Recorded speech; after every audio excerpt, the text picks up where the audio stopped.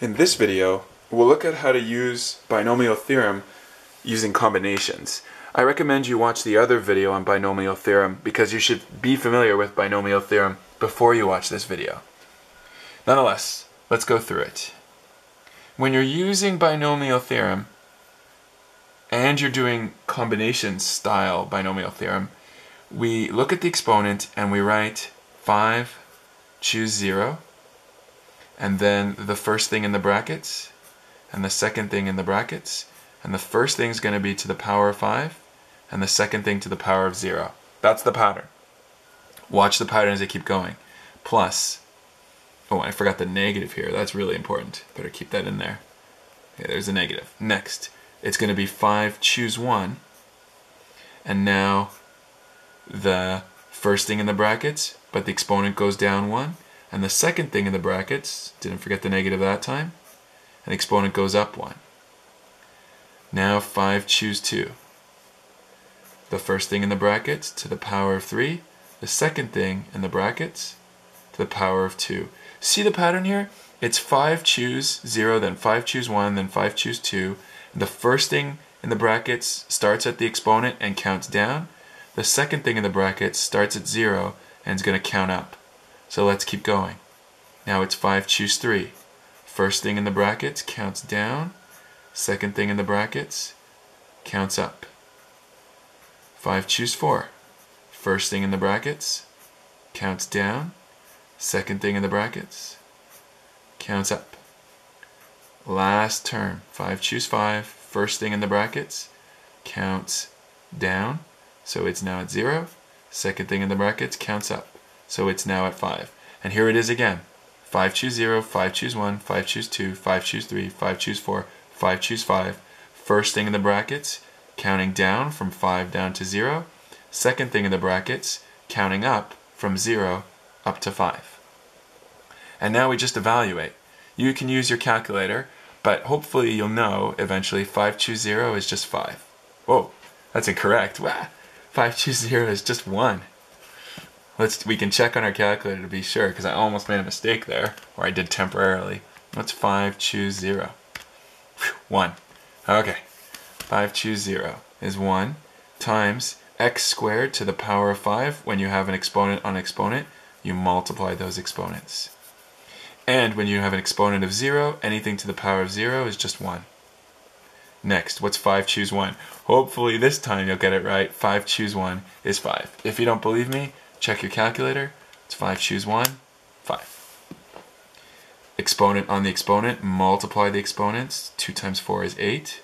And then to the power of 1 on this particular one, it's negative 1 over x. But you know what? I'm going to rewrite that just because it's going to be easier in a moment.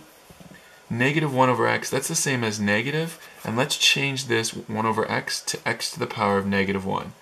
That is, when you have an x on the bottom of a fraction, it's the same as a negative exponent. In this case, this is x to the 1, so bring it up over the line, change the sign, it's x to the power of negative 1. Keep going. 5, choose 2. What's 5, choose 2? That's 10. So here you have 10, multiply the exponents, this is x to the power of 6, and here I'll rewrite again with the negative in front.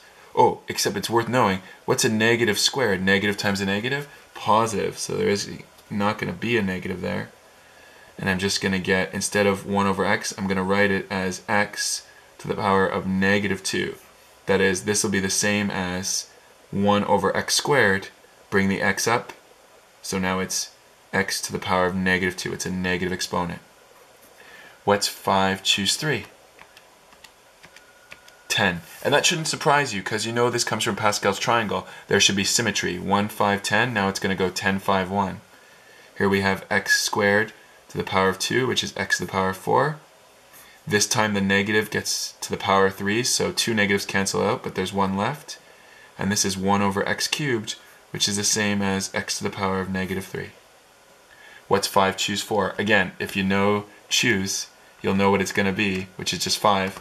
And again, you see the pattern of Pascal's triangle, 1, 5, 10, 10, 5. You know what the next one's going to be. X squared to the power of 1 is just x squared. And then negative 1 to the power of 4, all the negatives cancel out.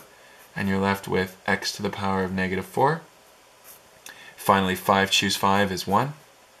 Anything to the power of 0 is 1. And here we have negative to the power of 5, so there'll still be a negative left over. And this will be x to the power of negative 5, because x to the power of negative 5 is the same as 1 over x to the 5. Now it'll get smaller real fast. Simplify. What's 1 times x10 times 1? Just x10.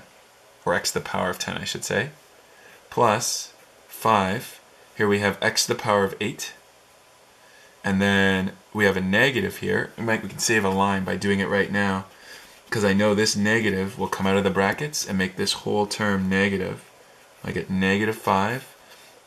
And then I want to write x to the power of 8, but we also have this x to the power of negative 1, and you're multiplying them together.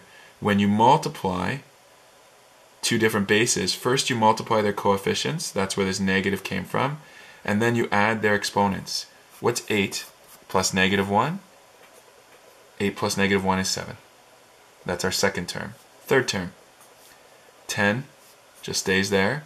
And here I have x to the power of 6 and x to the power of negative 2. I'm multiplying them together, so add their exponents. You get x to the power of 4. I know the pattern too. It's going to go plus, minus, plus. Here it is again, a minus. And that minus is going to multiply on the 10, so I get minus 10. And now add the exponents of the same base x. X to the power of 4 times x to the power of negative 3. Add their exponents, you just get x to the power of 1. And I'll leave the 1 out because it's preferable not to write exponent 1 if it's just an x. Now this term, we get plus 5. Here's x squared times x to the power of negative 4. Add the exponents. And the very last one is 1 times negative 1, so that's negative. I'll just leave the 1 out. X to the power of negative 5. And there's my full binomial expansion. What I did was I used the choose notation, that's from combinations, and I expanded and simplified using binomial theorem.